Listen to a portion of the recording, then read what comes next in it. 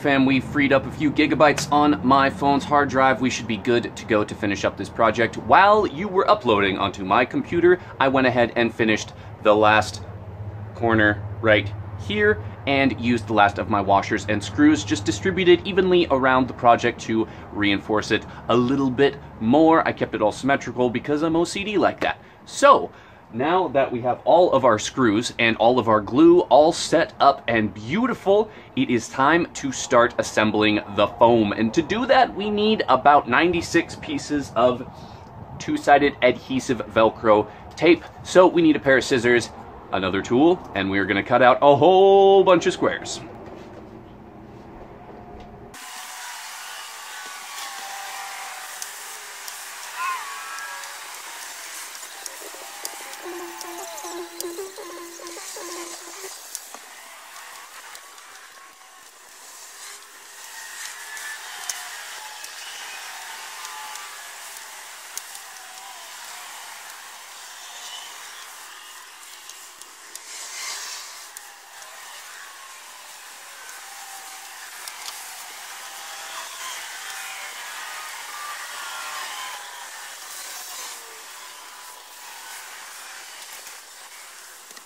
Okay, that is half of the Velcro squares that we need. We got just over 100 with 24 pieces of sound foam, 4 pieces per piece of sound foam. We're gonna need 96 squares of each type of Velcro, each half of the whole. Romantic, isn't it?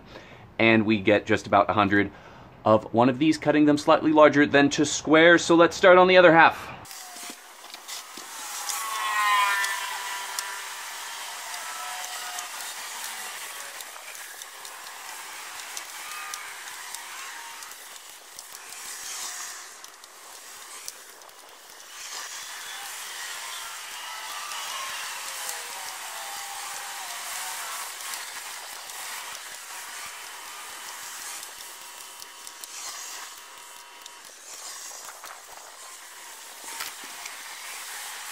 Black and purple, black and purple. No.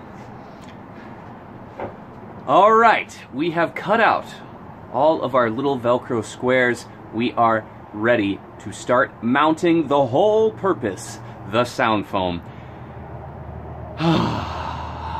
This has been a much longer process than I expected, and I'm sure this step will take much longer than I expect too. But I like the idea of using these Velcro strips rather than gluing the sound foam on there, because if anything ever happens to this board that I have assembled, if it turns out to last less long than these, I will be able to remove these and reuse them, as 2 sets of these black and purple sound foams cost about $45. I don't want to waste that kind of money. So, to Velcroing! I also forgot to mention, on the back side, I did not account for rotation when securing the opposite corners. I'm really bad at this. It's very hard to point at the things you mean to whilst recording. So basically, we have a symmetrical thing, whereas I wanted it to be thicker wood on the bottom and the thinner wood on the top. We instead have one thick on each side and one thin on each side. So now it does not matter which side is the top because it is symmetrical. Oops. Well, that's how we learn. So I can start at either end and start securing this sound foam.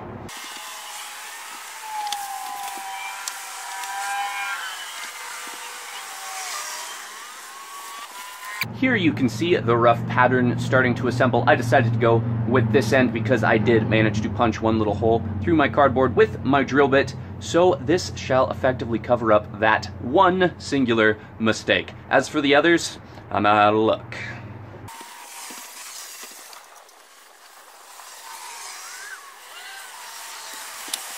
So I can't imagine there's a particularly wrong way to do this. What I am doing is sticking one piece outwards in the corner, pretty close to it, just so that I don't not line them up. This will be an easy way to do it. Then I stick the other side directly on, and then I will place it down onto the cardboard once all 4 corners are placed.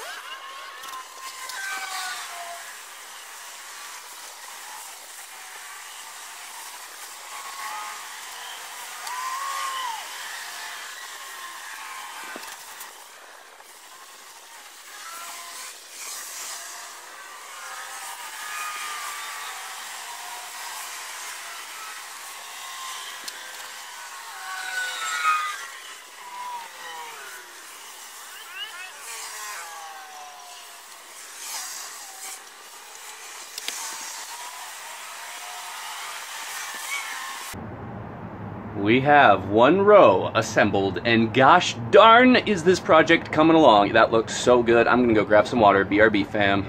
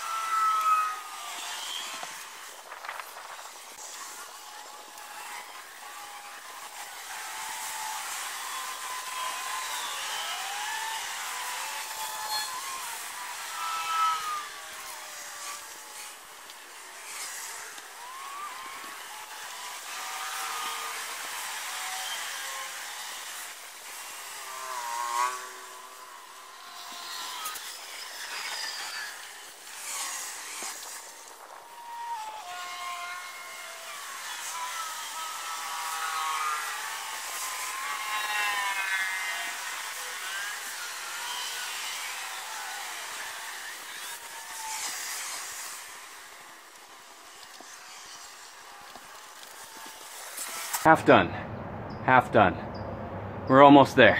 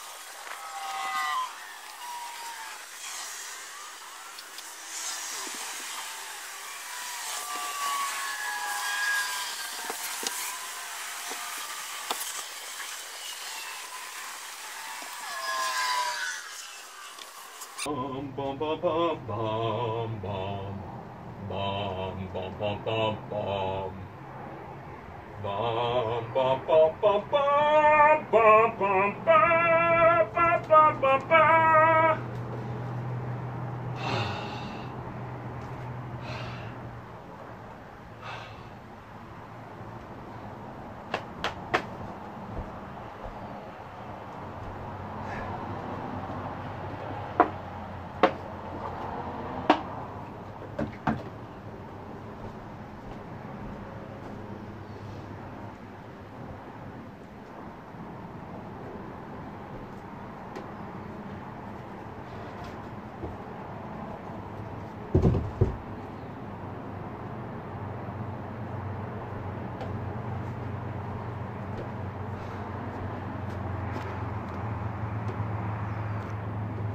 We fucking did it.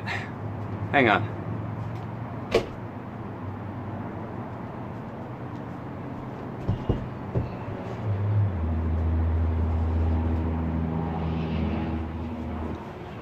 A little closer.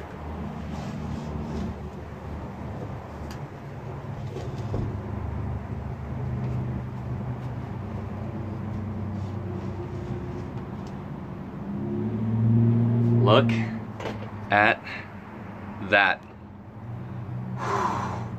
That took about 4 hours start to finish, including the bonus trip to Home Depot.